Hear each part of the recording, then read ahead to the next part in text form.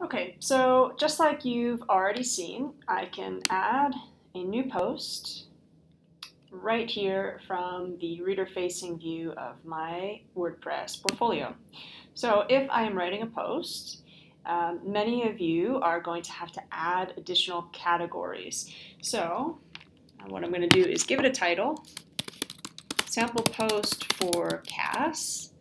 And when I scroll down, I don't yet have CAS as a specific category. So plus new category, CAS. I am calling it a parent category. That's because I don't want it going underneath any of the other categories as a child of that category, but I want it to be its own.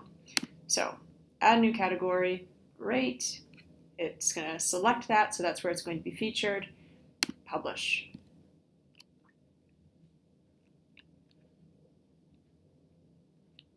If I go back now and I want to have a look at my portfolio, there it is, but you can see that CAS is not showing up here as one of my main categories.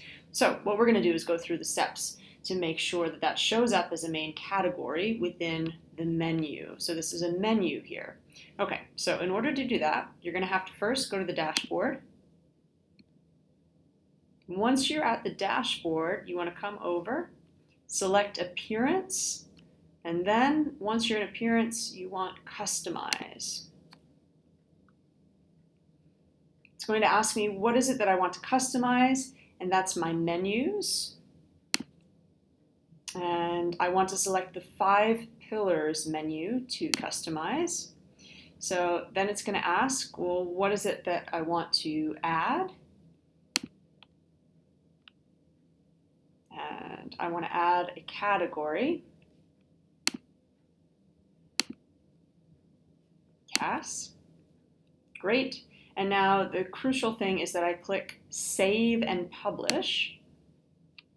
And then you can see CAS is going to show up there. So again, you might have additional categories that you want to add as a main category.